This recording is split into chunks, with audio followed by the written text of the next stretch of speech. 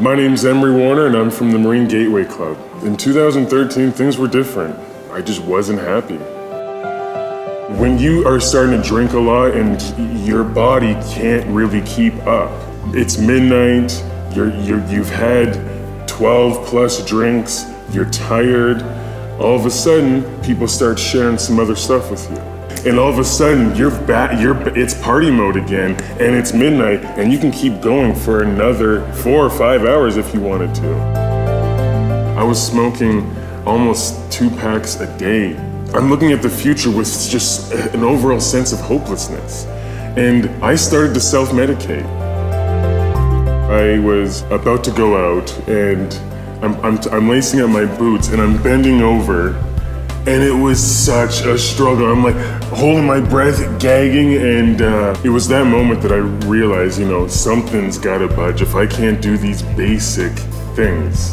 And when I saw that 330 pounds on that scale, I saw it almost as an impossible task.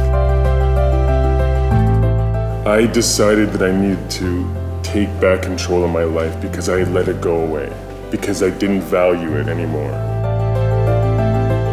This is my girlfriend Zoe. She's been a major inspiration for me. During birth, the doctor, this arm was like out, and it's not exactly clear how, but they tugged on this arm to pull me out, and when they did that, they caused nerve damage. For a long time, I just wouldn't talk about it. And I'd have to say that during my fitness journey, getting myself more healthier, gaining the confidence that I never really had, and I've been more open to talk about it, and I've been using it for more things.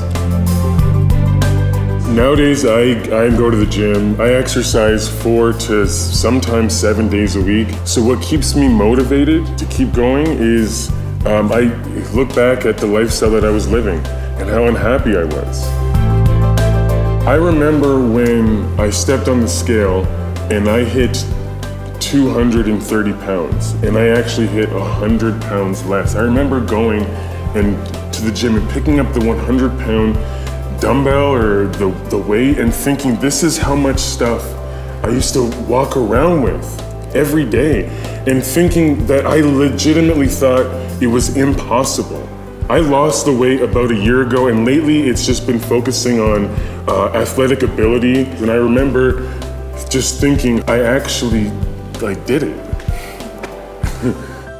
When I'm having stressful days, I know that the best medicine, no matter what, is to go and be active.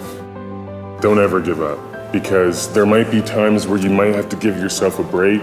There might be times where you have to stop, but don't ever give up.